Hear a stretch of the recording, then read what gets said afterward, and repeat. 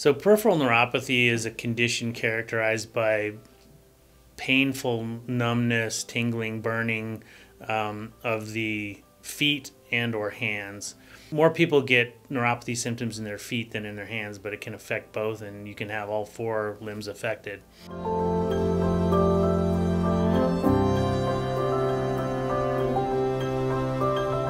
In the context of peripheral nerves, you're sort of dealing with a two-part problem, like a layer cake with two layers. Very often with people who have peripheral neuropathy, there's some kind of a metabolic insult going on. That could be something like diabetes, hypothyroidism, maybe exposure to certain chemicals, chemotherapy for cancer. These kind of things can affect nerves.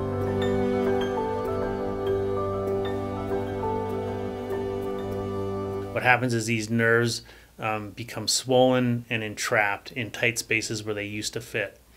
So in patients who have peripheral neuropathy, what I can do as a pain-focused peripheral nerve surgeon, is examine them to see if they show signs that there are entrapment of these nerves at these tight spaces. If the patient shows evidence of compression or entrapment of nerves at certain locations that match up with where their clinical symptoms are, then they're a good candidate for nerve decompression surgery.